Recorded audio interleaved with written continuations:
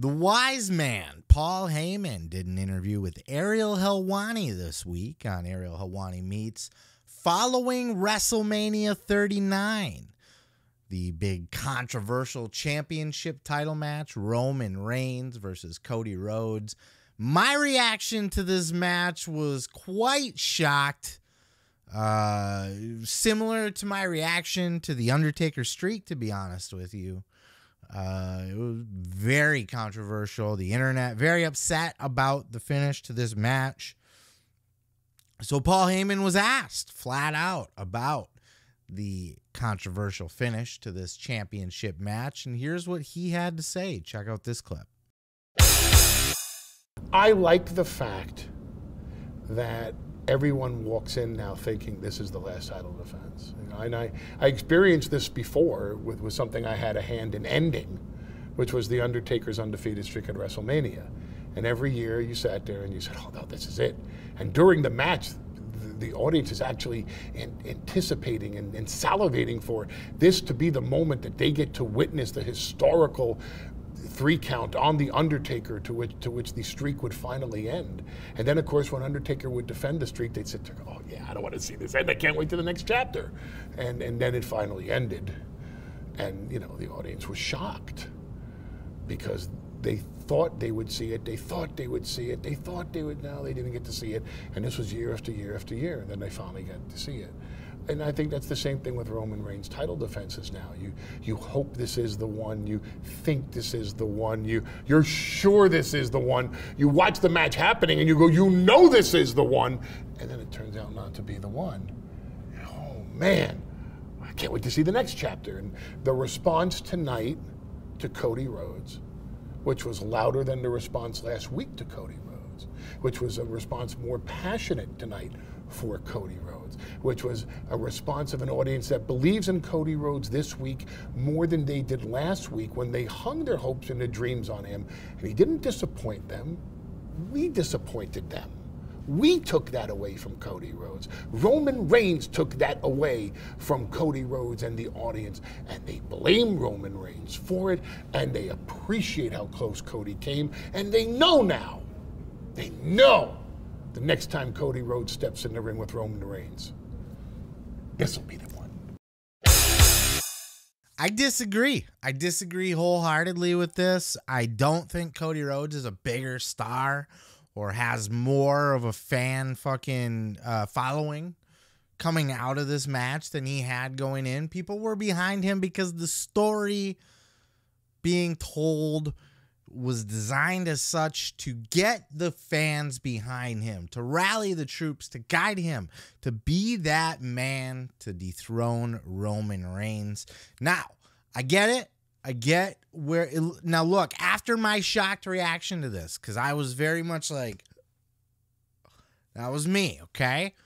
But I started laughing. I started doing that like, oh my God, like the same reaction I had with The Undertaker, like that nervous laugh, you know, like, oh, I can't believe they fucking did this. Because where do you go from here? Who else is left? And sure, you could continue to tell that story of Cody Rhodes. He failed, so now he has to overcome. He has to try harder. He has to come back harder. He has to double down. But as other people have said in their thoughts on this, Cody, that's assuming the fans stay behind Cody, because that's not a guarantee. Look what happened in AEW. People got sick of him after a while. Fans get sick of the way WWE pushes their baby faces, especially if Vince McMahon is in charge now. Who knows if the fans are even going to stay behind Cody?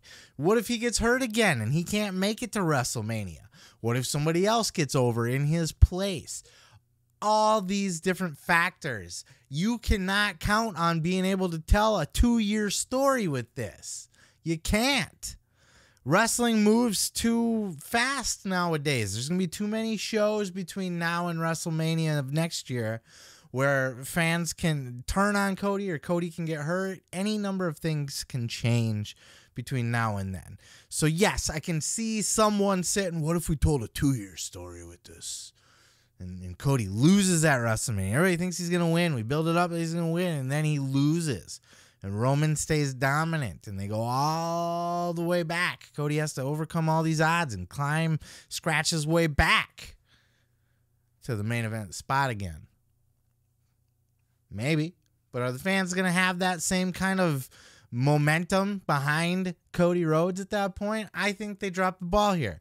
I think they overthought it. I think they are putting too much credit in Cody being able to carry his baby face. I don't think he's going to be as hot next year. I don't think you can make him as hot next year.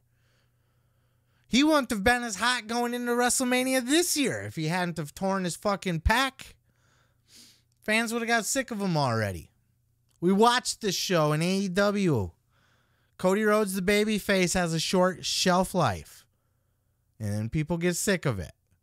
Because he's too goody two-shoes. It's too much. It's John Cena-esque. It's not going to work. We're not going to have this same opportunity next year. People are going to be sick of Roman. Roman's not going to be as hot. The bloodline's not going to be as hot. Everything converged on this WrestleMania. And they fucking failed it. That's my 2 cents. Now, I get the idea of wanting to tell a story. I get wanting to drag this out. I get wanting to swerve people, to tell, Triple H, oh, this is just the end of the chapter. Blah, blah, blah. Look, Cody overcame the odds already. He was Stardust. He had to leave and go fucking that story. Him leaving WWE is overcoming the odds. He doesn't have to overcome the odds in WWE now. That story's already, they were just telling that story. They told it. And he tore his pec. And Roman is the unstoppable force. This was Cody's time. So he's not a bigger star because of it. He does not have more support from the fan base coming out of it. That's what Paul Heyman wants you to think. That's the story that they want the audience to feel. That's how they want to try to pitch this. They want you to want to root for Cody and want him to come back harder and better next time around. But I don't think they'll get there this time. Sure, they could make a moment out of it still. Sure, they could tell that story. Sure, Cody could stay over with the fans and he could stay healthy and not injured. But is he going to be as over with the fans? Is Roman going to be as over? Are fans going to want to see the same match twice in a row?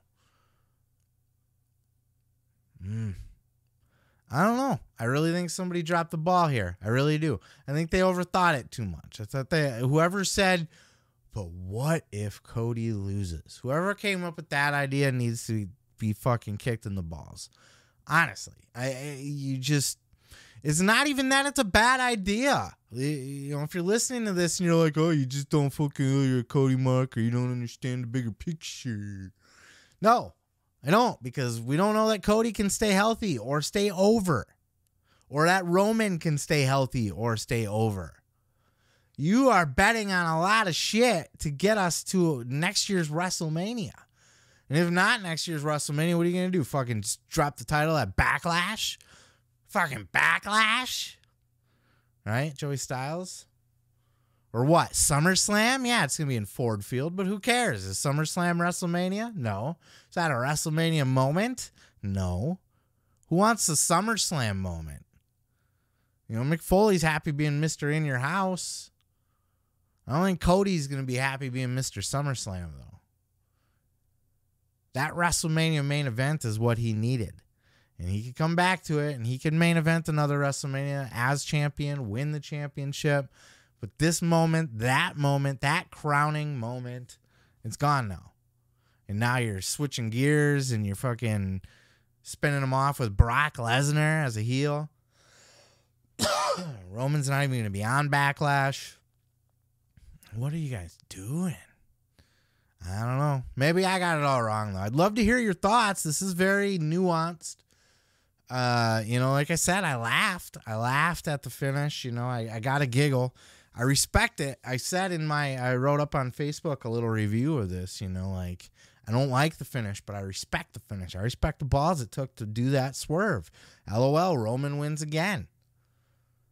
In Cody's story, Cody fails. That's a story too. That is a story. That's a great story too.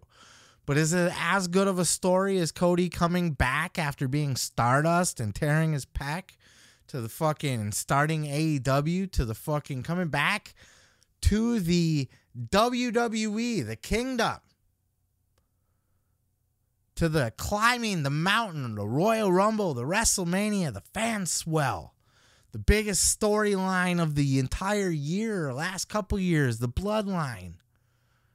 All of it was perfect. Whatever they're telling, I'll fucking, you know what? I'm not saying it's impossible for it to beat this year. It's very possible they could get us to a point next year where we're like, oh, yeah, this is, oof. I'm excited for this Cody Roman 2 or whatever they do, you know. Maybe it'll all make sense and the hype machine will be there and I'll fucking have to eat my words. But I just don't like it. It just doesn't feel right. I think they dropped the ball. But that's just my 2 cents. I'm just a guy yelling at my microphone in my basement. Let me know your thoughts down in the comments below. I'm going to go ahead and move on to the next. Oh yeah, thanks for checking out the video.